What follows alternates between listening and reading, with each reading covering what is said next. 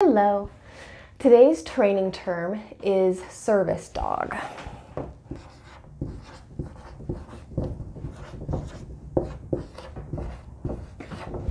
So there's some confusion about what a service dog is. So I'm going to clear that up for you very quickly. A service dog is considered medical equipment.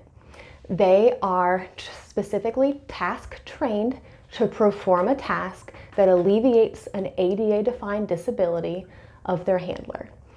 So, service dogs, generally, you're not considered a service dog until you are 2 years old because the training takes that long and they have to mature. The service dog has to perform a task that alleviates the disability. So there are many different tasks that they can perform. And then again, that disability has to be defined by the ADA. So service dogs are different from therapy dogs and ESAs. We'll learn about those later. So yes, that is what a service dog is. They are the only dogs that have public access rights to places like grocery stores. So, service dog.